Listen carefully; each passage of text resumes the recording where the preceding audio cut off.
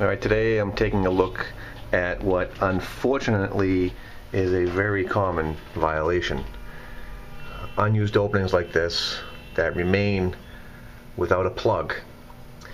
This could create a potentially very dangerous situation. If you look at the top, there's all kinds of debris up here. There's some screws. If one of those screws, well, if some of that debris were to fall into that opening, that could possibly contact some energized parts in there, which could create an explosion. That could certainly cause equipment damage and possibly personal injuries. So this is a violation of section 110.12.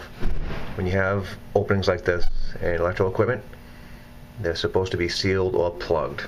Like you see, this one has a knockout seal in it, so no problem there. But that one there, that's dangerous right there. This is Russ LeBlanc, NEC consultant for EC&M magazine.